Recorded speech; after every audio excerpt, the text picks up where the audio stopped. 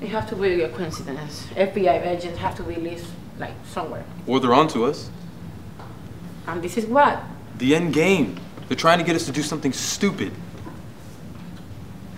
Okay. Look, if they're watching us, we can't kill Timoshev. That's life in prison. That's no deals. That is nothing. Maybe there's another way. Maybe, you know, you never thought about this. Maybe this is an opportunity. Maybe it's the perfect time to start thinking about living the life that we've been living, but just really living it. Just being us.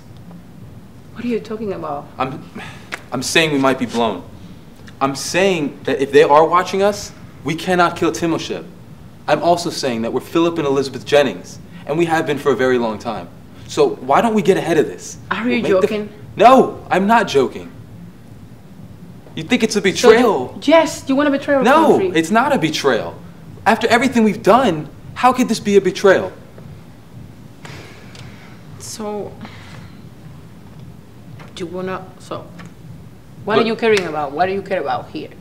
I care about our motherland, but I also care about our family. That is what comes first to me. What are you going to say to the kids? I'm going to tell them the truth.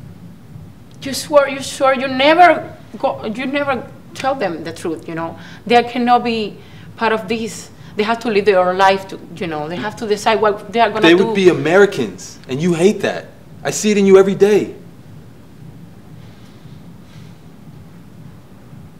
And the thing is they wouldn't be socialists either. This place doesn't raise socialists. Have you looked in the trunk? He was a fool. He came back to give speeches, left clues to where he was staying.